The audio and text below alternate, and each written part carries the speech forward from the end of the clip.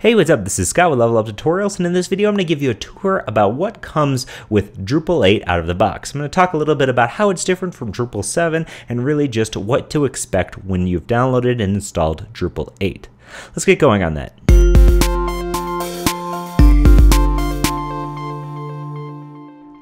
So now that we have Drupal installed, we'll see that we have a new front end to Drupal. Now, this theme that it comes with is not that dissimilar to the theme that Drupal 7 came with. And if you've never used Drupal, this is pretty much what Drupal has always looked like for the past few years when you install it, with some differences.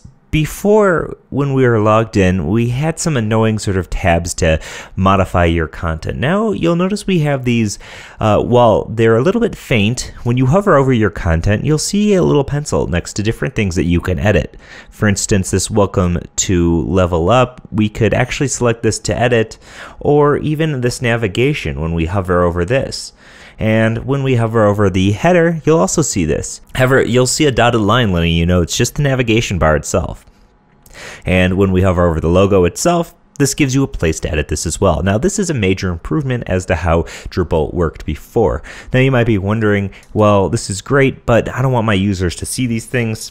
Well, if you come to a non-logged in version, you'll see that this is what the site looks like for everybody else. They don't get the navigation up top here. They don't get all these pencil marks. They basically just see your site. So right out of the box, you could throw your logo up here and just start using Drupal as is, which is a big improvement for how Drupal used to be. So now here you can see that we have this basic, no front page content has been created, and we have a link to the RSS feed. In addition, we have a search bar. If we were to search anything, let's just type level, you can see that it's not finding anything because literally we have no content. Really what we have is this home page. And we do have a login link that allows you to come into this login page, which has its default stylings, username and password. We can create a new account. We can reset your password. This should all seem very familiar because this is sort of what Drupal's login system has mostly looked like before. And if you've never seen Drupal, that's what the login looks like. Now, in addition, a nice change here is we also have a contact link by default. If we select this contact link down here, you can see it's taking us to a really basic contact form: name, email address, subject, message. Now, what's great about this is that we didn't have to do anything, and Drupal has never really been known for being ready to go out of the box. And maybe it's still not ready to go out of the box, but it's giving you a lot more tools that you sort of have to do in every website. That way you're not sort of repeating the same things you're doing all the time over and over again.